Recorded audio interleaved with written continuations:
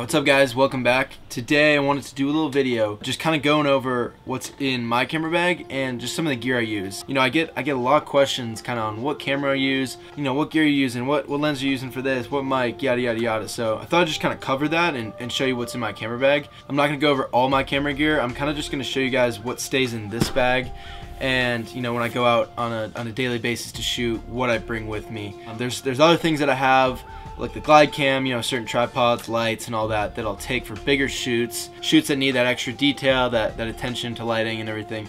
I'm not gonna show you guys all that. I just kind of want to show you basically, yeah, what's in this bag. But yeah, without further ado, let's just dive right into it. I know the main question I get from everyone is, what camera do you use?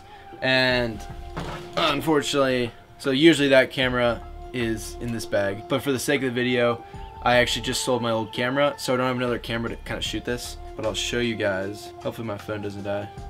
I'll take a video like this, and you guys can see what camera I'm using. That is, oh, and phone died. Sweet. But anyways, if that's saved, I'm using the Sony a7 III with a 28 to 70 millimeter lens on it. It's just a kit lens. You know, that's all I could afford when I got it back in October. But the camera itself, the body is an absolute beast. You know, the lens is okay, but you really gotta have like really good lighting, you know, middle of the day, golden hour kind of look. This lens really struggles when it gets to low light. But with the full frame sensor, you know, I can shoot pretty well in low light when I'm at 4K, like 24 frames a second. So that's the camera I use. I'll probably make a separate video going over kind of my settings of the camera and what that looks like, and in case any of you guys use Sony or even care about all that. But anyways, the other lens I have, which is not mine actually, I'm borrowing it from a friend, but it is just this 50mm 1.8 f1.8. I think it's a Sony lens. Yeah, it's a Sony lens. But yeah, so it's 50mm f1.8. This doesn't have the internal stabilization, like optical stabilization, like that one does, or the other like G Master lenses. But for stills, this is my favorite lens.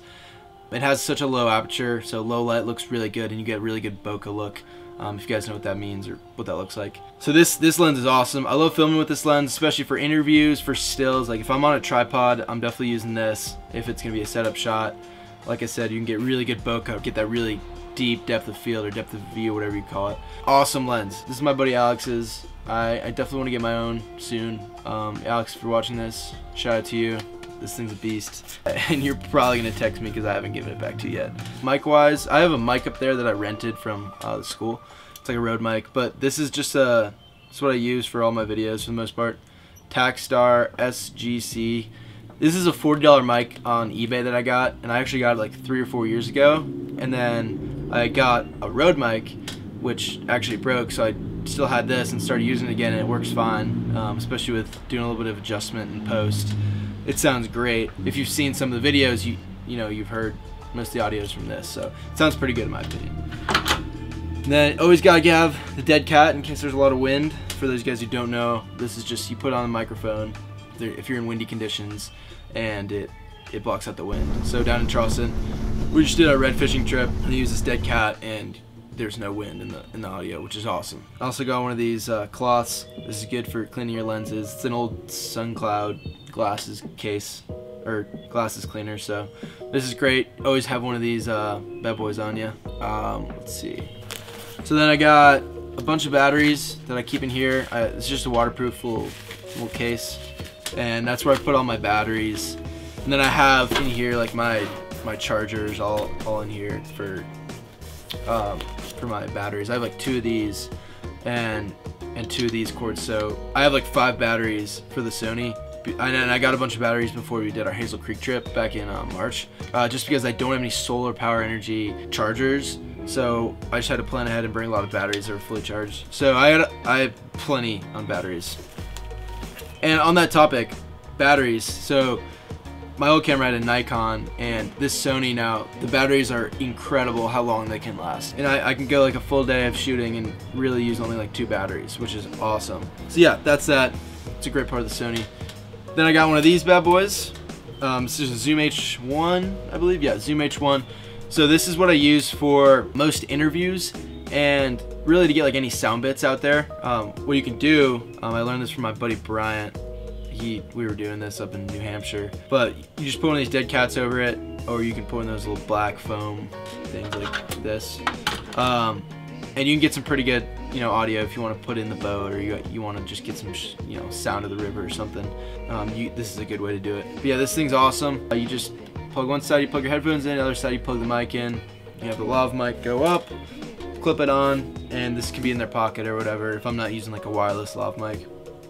So yeah, this thing's sweet. Let's see. All right, fun stuff. Everyone likes drones, right? So this is my drone. I just got this recently, probably like 2 months ago, and this is the DJI Mavic Pro, the first one. And this is a killer drone. I shoot 4K, and the best thing that I like about this is I can fit it in my camera backpack without a problem. I mean, it's so slender. You just pop the wings out, and then there you got your drone. Super easy to carry. I mean, if I wanted, I could put this in my fishing pack if I'm going out and I want to pack light. So this thing's awesome. Big shout out to DJI for making such a slender little product. I don't know much about the Mavic 2. I know it's pretty similar and it's got some other cool features to it, but for me this works and I don't see a need to upgrade really. Also, I just bought it, so definitely shouldn't upgrade. But if you notice, I think I got them in here. These Polar Pro filters, these ND filters. So when I'm shooting like direct sunlight and it's like really bright out, I'll put these on. It's got an ND4, ND8, and ND16, if any of you guys know what that means. And that's just like the level of ND filter.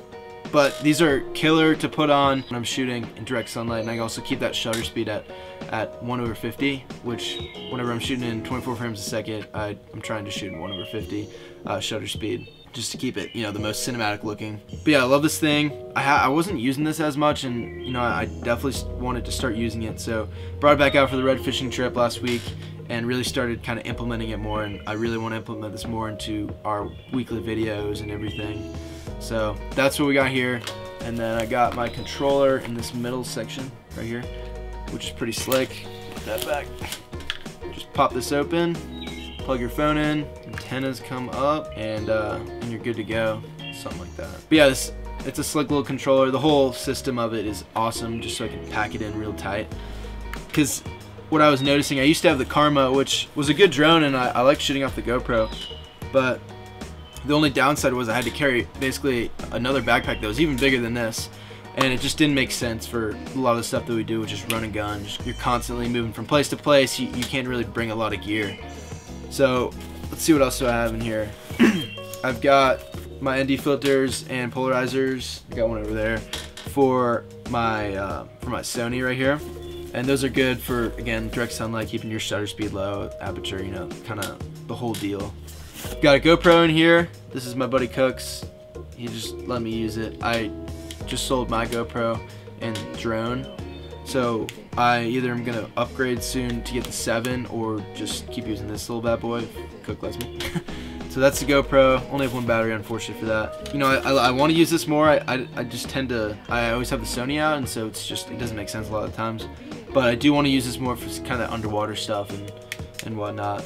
But if you're just getting into this whole video thing and you want a really good starter camera, GoPros are incredible. This was one of my first cameras, not this exact one of the older versions. But I got a GoPro and used the hell out of it. I learned how to use all the features, and really for any of you guys trying to get into video, as a hobby, as something you'd hopefully want to do as a career or something like that, you don't worry so much about needing to have the nicest gear.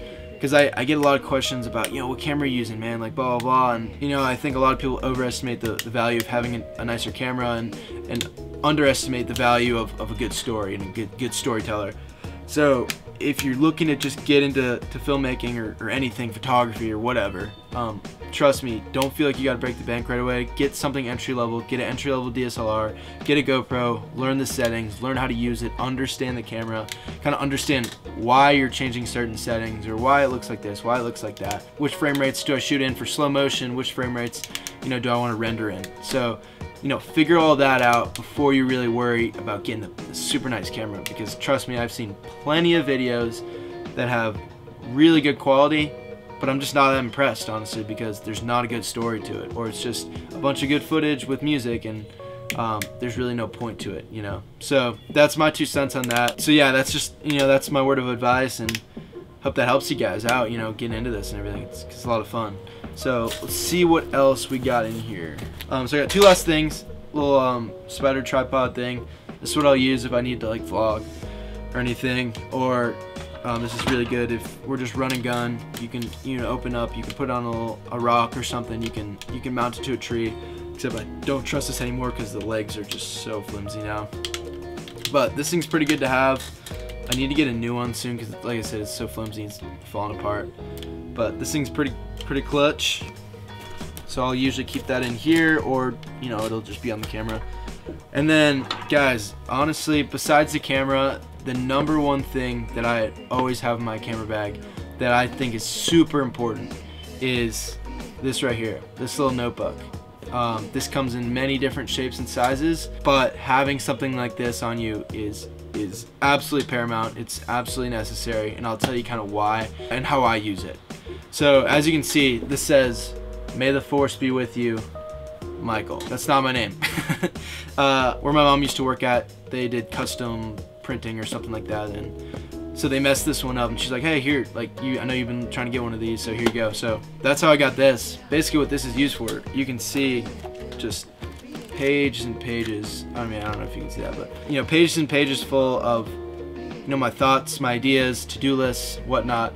And the biggest thing that I was having trouble with back in the day is I would be laying in bed at night and I'd have all these cool ideas running through my head, or I'd be, you know, out somewhere, or, you know, I'd just be around the house or something, and you know, I have all these cool ideas, but I had nowhere to put it. And yeah, I'd sometimes put them in my notes app on my phone, but to be completely honest, there's so many things in that app, it's very hard to go back and find. I wanted this because I was just constantly having ideas, and I wanted somewhere to put it. So, you know, in here I have video ideas, I have, you know, project planning, video shoot planning, to-do lists, like I said, whatever. I mean, if I have an idea, you know, or something, I'll open up a page, I'll write something here, and kind of just jot some ideas down or whatnot. So this is great because before I go out, you know, to shoot, I'll open up this, you know, either right before or the night before, and, you know, I'll kind of put some ideas down. All right, what are we trying to look for? What kind of shots are we getting? You know, what kind of vibe do we want for the video? All the above. So, you know, you can get these on Amazon probably for like $5–10 bucks or something, but this is absolutely crucial and very necessary for my success with staying focused and putting ideas down. So, but yeah, that's kind of just a look into what I've got in my bag and some of my gear that I use. Hope you guys enjoy this, and if you have any questions, feel free to drop a comment, and I'd be happy to answer it or answer it in a future video. But I'm planning on doing a video kind of going over my camera settings and maybe just some things here and there that I do when I'm out in the field shooting, or what I'm looking for. And I also want to do a video on my workflow and like editing and kind of what that looks like on my standpoint and what I've learned over the years. But yeah, hopefully you guys enjoy this, and if you want to see more stuff like this, kind of going behind the scenes, seeing the gear, definitely let me know down below. And yeah, until next time, we'll see you guys later.